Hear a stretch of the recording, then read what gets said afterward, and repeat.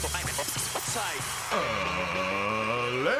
and gentlemen, welcome to the Ross Patterson Revolution! Brought to you by GhostBed.com.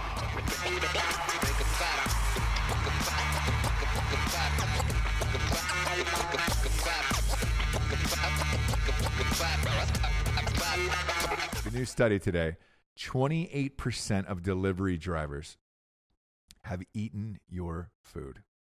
I fucking knew it, dude. I never wanted to say this. How is this? I mean, where are we finding this out? 28% of delivery drivers. Okay.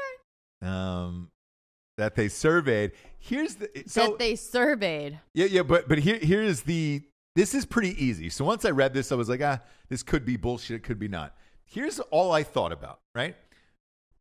I drive home after work. When I pick up food for you and the kids or whatever on the way home from work, our kids eat dog shit, essentially, right? It's either French fries, mac and cheese. Kid food, all right? Kid food. Kid menu stuff. Look, I'm saying it in a positive way. I love dog shit. If I could eat fucking pizza and French fries all goddamn day, I'd be the happiest motherfucker on earth. But I know I'm putting dog shit in my body, right? You love dog and I love, shit. I love Take it. that clip. I love it. Just take the clip of I love dog shit. I love all of that shitty food. Eat it's my shit. favorite in this world. And here's all I kept thinking when I read this was, do you know how many times I've gotten a kid's meal? I know he's not going to eat all the fries. Sure. Like in a Happy Meal. Gotcha. Dig my little nubs in there and I take 3 fries. Take 3 fries on the drive home for the big guy, for the tip. You know what I'm saying? For the chemo, for the sabi, you know? I've never used Uber Eats or Grubhub personally. I haven't either, but might could you be sit? the only one. Could you drive home and not stick your hand in the bag and just grab a little something for yourself? Yep. If it was my child, no. Is he going to miss 3 fries? If it was a customer that I'm bringing food to, yeah. No. I can hold off. I'll take this a step further. I worked at an Italian restaurant. I can't remember the name of it. When I was in like 12th grade, right? I was a waiter. And there was these huge spaghetti and meatballs plates, right? A lot of old people used to come in there, and they would leave half of it.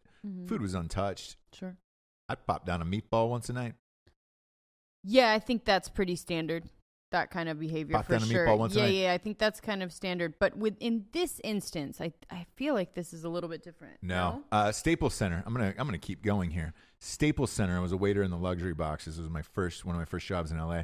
And at the Emmys, I was a waiter at the Emmys and the Oscars. Right. I was in charge of the food. And it was Wolfgang Puck, and he was in there. And he was making it, and they would come out and take a picture afterward. I took a bite of every third plate, like just grabbed a little something, like a piece of asparagus, boom, popped it in there. Yeah. Standard practice. Right? Yep. Therefore, when I read this article, I was like, kind of the same. Yeah, when I read this article, I was like, dude, there's no way you're sitting next to amazing food, maybe stuck at a light or in traffic, and you're like, I'll just pop my hand in the bag and then refold it. Who's going to know? Who's going to know? Yeah. Victimless crime. Sure. I say. 28%. So you're looking at essentially almost 1 out of 3. 1 out of 3 bags. Somebody's dipping their nubs in there and just grabbing a little thing. At Staples Center when I was the waiter, I remember you would order these wings. They had great wings, right, in the suites, but you had to get them by like 100 or 150 because it would be 12 people, 15 people, whatever it was in the suite. But they were preset, so that way by the time the people got in there, they were already snacking and ready to eat. You know, you didn't have to wait, and it was nice. You rocked in the suite. It was all laid out for you, and you're like, oh, this is great. Sure. Every night, I'd take 3 wings out of there because I was like, man, who's going to count that all 150 are there or 100 are there? Like, no one. I'm taking 3 wings for myself. And I would dip in the blue cheese. I would eat them. And then what I would do is because you know how it leaves a ring, like a little mark? Yep. I would take a spoon afterwards and then remix it together. So that way nobody knew that I was also eating the blue cheese as well. Because you can't eat wings without blue cheese, and we all know that. Or we're not ranch, communist. But We're not communist ranch nation, but yeah. I would do that every single time. So reading this, dude, of course they're doing it. Come on, man. That doesn't turn you off of like, oh man, I'm gonna have some shit bag deliver my food. I've never used it. I've never really wanted to. Like but we've been getting food delivered from places forever, right? But pizzas, things like that, you can't take a slice of pizza. Or like if you get food delivered, Chinese food. No. Okay. They don't. I haven't gotten Chinese food delivered. That's the only other real delivery that I think of where they deliver from the restaurant. Because Asian people are better than us. That's true. In some ways, with the Chinese just food, blatant disregard. Yep. But Chinese food, they always staple that bag shut. Yeah, no. But you don't know. You don't know if they have a stapler in the car. Yeah, you can see the marks. Take what you want. No. Staple after. Not a prayer. And then they wrap it up. Take what you want. There's no staple first. They wrap it up in plastic. The soups, the things. Yep. With tape. And then they scotch tape it down. Yep. Just to let you know, hey, guess what? Nobody's penetrated this fucking wall.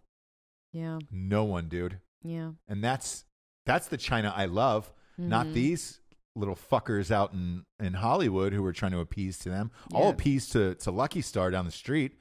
I'll appease to their fucking communism all goddamn day. To Lucky Star, yeah. Yeah. That was racist, James. But again, we've all agreed that making fun of Asians is the last acceptable racism that we can have, and I'm holding on to it until I get canceled. I'm going to take this one more step further here with 28% of delivery drivers have eaten your food. If it's a dude in this life, especially North Carolina in the summer, guess where else that hand's been? You got to pull them nuts up. In a prickly heat. Yep. It's been in the prickly 100%. heat. You got to pull them nuts up as soon as you sit in a car, in particular if you have leather seats, right? Mm-hmm. You sit in that car as a man, because of the humidity when you're walking outside, nuts drag, droop, and they're stuck. At some point, unless you're using GB or prickly heat, Gold Bond, or prickly heat, at some point there is a centimeter of ball skin that is stuck to one side of the leg or whatever. When you sit right before you sit in the car, you tuck it up so it doesn't get pinched to the side of your leg. Make sure the janglers are okay, the danglers down there. And you do that barehanded against the nuts, or is that through the underwear? It depends on what I'm wearing. Because like jeans, like I'm wearing jeans right now today, right? I can't do it. I can't physically get to that 1 centimeter ball space. So you have to go in. I got to go inside, and I got to check on the meat, on the brethren. Yeah, on the brethren. I got to check on the brethren, and I pull that nut off my leg, and then I go on about my day. Sure. Now, if I was delivering food, yes, I've already tugged that nut up, right? Then that reach at the stoplight when we're at a busy intersection, and I'm like, man, I got time here. What did they get? Shit. They got waffle fries from Chick-fil-A. See, you're getting Grubhub, Postmates, whatever. Man, I'm going to stick my hand in that box, just take one waffle fry. You'll never know a waffle fry is missing. Pop that in my gullet. Then my ball hand, because let's face it, 85% of people are right-handed in this world. My ball hand has then been in your box. It's been in your fry box. Wait a minute. Yep. Hush, Jamie. You know where I was going to go with that, huh? Yeah. Let alone your ball hand's been in my box. Yeah, huh? And that's you another. Wish. That's another place you can take this. You wish, friend. James. What? You don't know where they were at right beforehand. Could have been boning somebody out, fingering somebody on a beach. Look, brother, I'm good with all of this. You had me at 28%. I got you. I get you, and I get all of this. It's for the people at home. I want everybody to be safe and know that there's probably a ball hand in your French fry box.